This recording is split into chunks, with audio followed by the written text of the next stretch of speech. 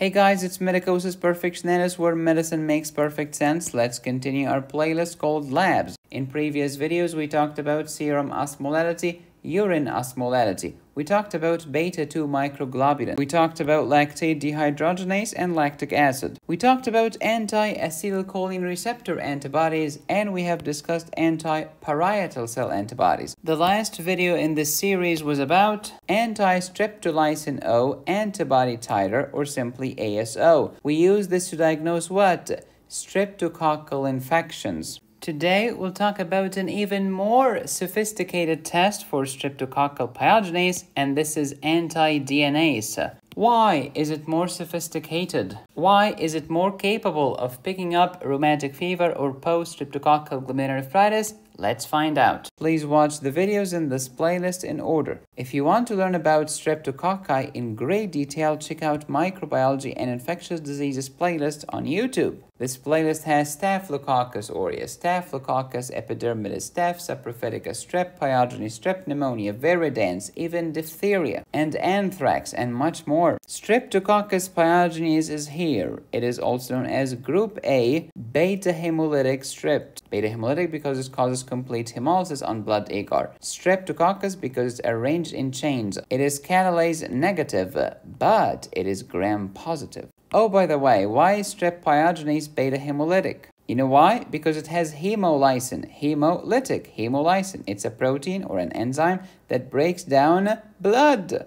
Hemolysin of Streptococcus is also known as streptolysin. We have streptolysin S and streptolysin O. You will make antibodies against them. The antibodies against streptolysin O are very important. We can measure these in your blood to establish whether or not you have a streptococcal infection. Look at this. Streptolysin or hemolysin is one of the enzymes made by Streptococcus pyogenes, because Streptococcus pyogenes can make 4 enzymes or 4 main enzymes: streptolysin S, streptolysin O, streptokinase, TPA, and DNase. You can make antibodies against all of them, but the ones that are clinically relevant are antibodies against streptolysin O, also known as ASO, and the antibodies against DNase B, anti-DNase B antibodies. What's the purpose of streptolysin O? It's a hemolysin. It breaks down blood. So anytime you try to form a clot around Streptococcus, it will burst through that clot and evade your immune responses. And this will help Group A Strep spread all over your body, causing cellulitis, necrotizing fasciitis, sepsis, etc. What's the function of DNase? It breaks down your DNA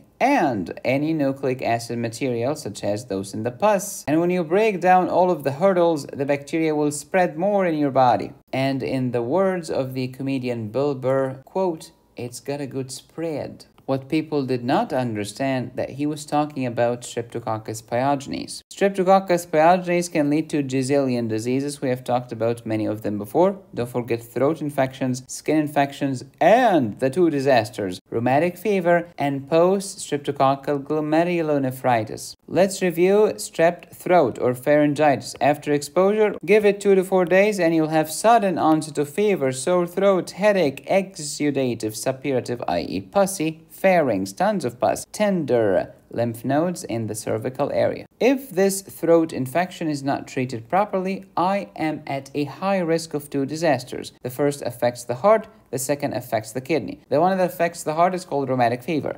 The one that affects the kidney is called post-streptococcal glomerulonephritis. Any of these 2 can happen after the infection of the Streptococcus pyogenes strain that causes the throat infection. However, the strain that causes skin infection can only cause kidney disease afterwards, not heart disease. So it really depends on the strain and the substrain of Streptococcus pyogenes. You can call that cardiogenic or nephrogenic. For example, the one that causes pharyngitis is cardiogenic and nephrogenic. The one that causes skin infection is only nephrogenic. We talked about rheumatic fever before in my videos on Streptococcus pyogenes. Please pause and review your Jones criteria. Molecular mimicry is caused by the M protein. Your immune system was trying to attack the bacteria. Instead, you ended up attacking your own heart because your immune system got confused because the 2 particles looked similar. Molecular mimicry. We also talked about post-streptococcal glomerulonephritis before. After the throat infection, give it 1 to 3 weeks. Before you know it, there is blood in the urine.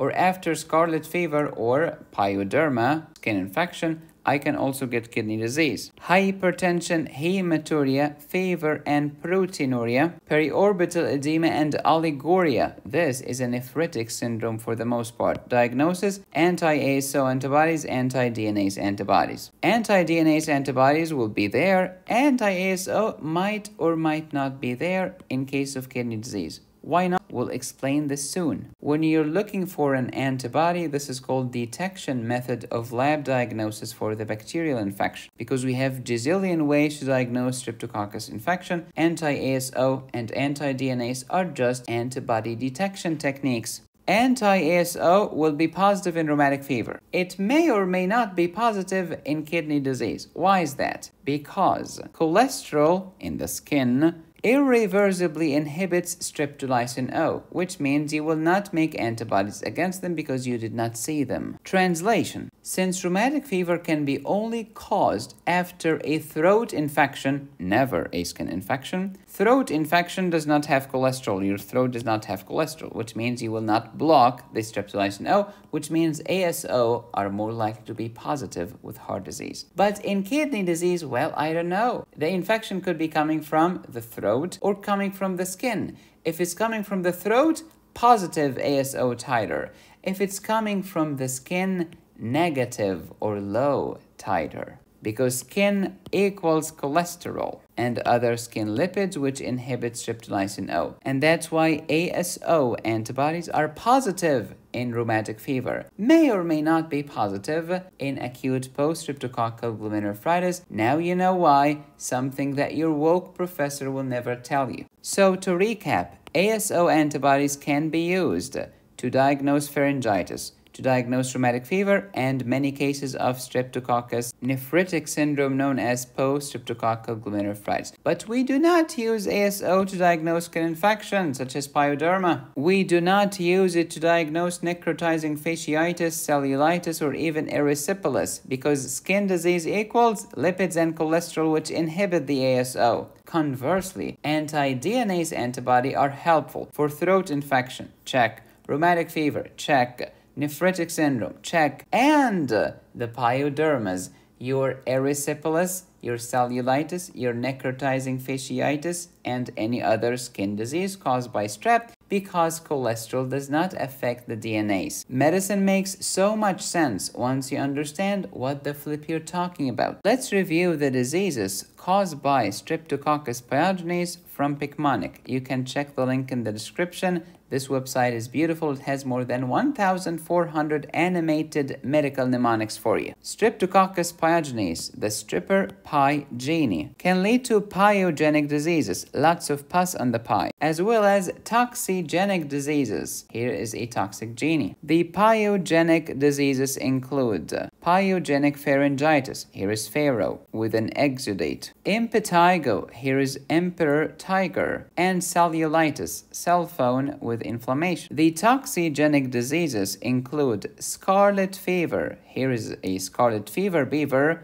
with a strawberry tongue. The word scarlet means red, of course. After knowing the pyogenic and the toxigenic diseases, do we have other categories? Yes, we have the immunogenic diseases caused by strep pyogenes, and these include one in the heart and one in the kidney. The one in the heart is rheumatic fever. Here's the Roman fever beaver. The one in the kidney is acute post-streptococcal glomerulonephritis, acute glomer. And don't forget that the rheumatic fever is triggered by the molecular mimicry of the M protein. If you want to learn more about penicillins, which can be used to treat rheumatic fever and post-streptococcal glomerulonephritis, what are the different types of penicillin? How about sensitive, resistant? And what's the story behind the beta-lactamase? And what the flip is MRSA? How about VRSA? What about VRE? You can learn about all of these by downloading my antibiotics course at medicosisperfectionalis.com. How about the pharmacopoeia that can help manage cardiac diseases? You can learn about them by downloading my cardiac pharmacology course at medicosisperfectionalis.com. Thank you for watching. Please subscribe, hit the bell, and click on the join button. You can support me here or here. Go to my website to download my courses. Be safe, stay happy, study hard. This is Medicosis Perfectionalis, where medicine makes perfect sense.